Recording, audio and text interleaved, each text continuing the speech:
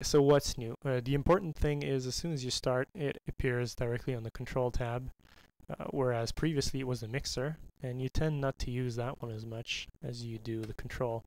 One of the complaints we had is this thing here was not available in the old modulation tab. So now from here you can change everything. Choose your chip, choose your key switch here, and you can still change the volume, pan, and mix while listening to everything else and seeing the oscilloscope as well. So this is the first thing here. The other thing is most of these controls now you can just click and type whatever value you want for the controls. So that's what this little thing is for here, a little pencil. Okay, next, yeah, you've seen the MIDI delay. This is a new module. What you can do with this is quite typical.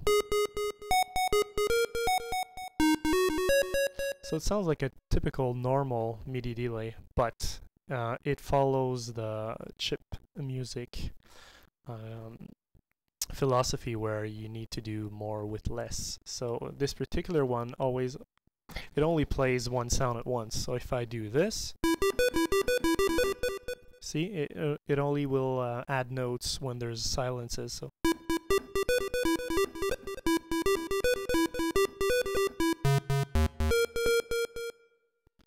and you can combine that with the ARP, of course.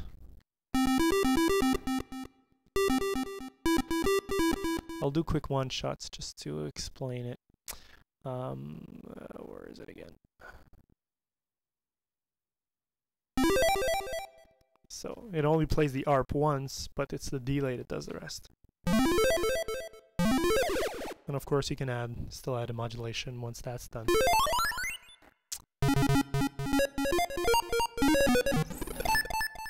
So that's a MIDI delay. Of course you can tempo sync it and everything. I'm sure you're gonna do more interesting stuff than I just did with it.